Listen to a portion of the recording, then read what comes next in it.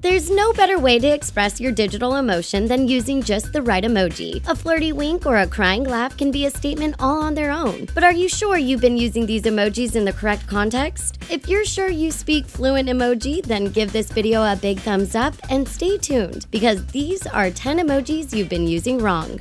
Information Desk Girl. The sassy girl in a pink jumper emoji has been used to give just the right amount of attitude at the end of a text, sort of like a Beyoncé one-handed shoulder shrug wrapped up in one little icon. The problem is, this emoji is not your digital equivalent of a hair flip. It's actually something much less interesting. According to the makers of the emoji Unicode, this would-be sass thrower is none other than a very happy information desk girl. What exactly is the information she's trying to help us with is still up for debate. Bowing in sympathy. You just had a great idea or a stroke of genius, so what is the perfect emoji for you? The guy in the blue shirt with the blue marks above his head, right? Sadly, no. This happens to be a man bowing. It's not just any bow either. The marks above the emoji's head signifies an emphasis on the bow and means it's a deep bow in a way to show sympathy or to say I'm sorry. Now you know how to say sorry in the most confusing one emoji sentence ever. Sleeping. There are several emojis that represent crying, but the one that looks like one tear falling down the emoji's face is not one of them. The emoji is meant to signify that someone is sleeping, and the tear is actually a snot bubble. The snot bubble is a popular symbol in anime or manga for sleeping. The emoji is so specific to Japanese culture that the developers at Unicode have considered removing it altogether.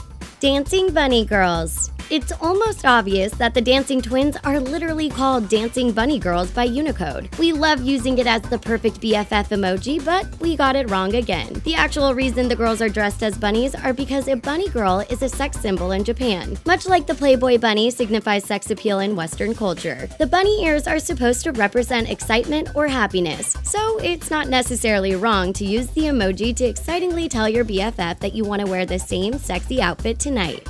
Winning. The emoji with smoke coming out of its nose looks eerily similar to the cartoon versions of bulls blowing smoke out of their noses in anger. So it's no wonder that many people use this emoji to signify they are about to blow a gasket. Shockingly, this emoji is probably Charlie Sheen's favorite emoji, as it actually means face with look of triumph, or as Charlie would say, #winning. So the next time you find yourself on the winning side of life, don't forget to let everyone know with the face with look of triumph emoji. Just tired.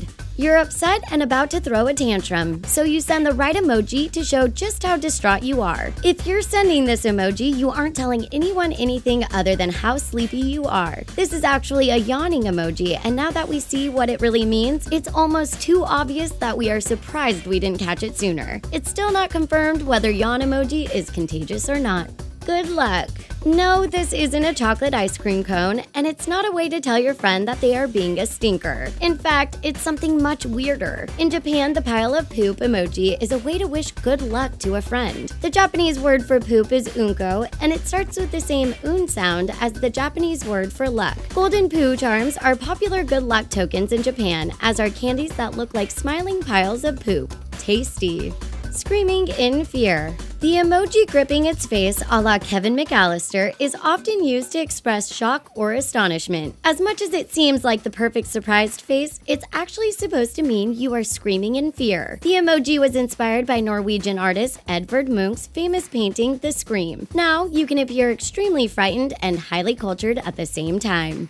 Japanese ogre. It's no wonder with its pointy horns and red face that this emoji is used to represent anger or an evil being, but its meaning is quite the opposite. This emoji represents the Japanese ogre Namahage. In Japanese folklore, Namahage helps rid evil spirits of homes, and it isn't actually evil at all. So instead of using it to say you're naughty for your crazy night out, send it as a text to your ex in hopes Namahage helps to rid you of their evil spirit.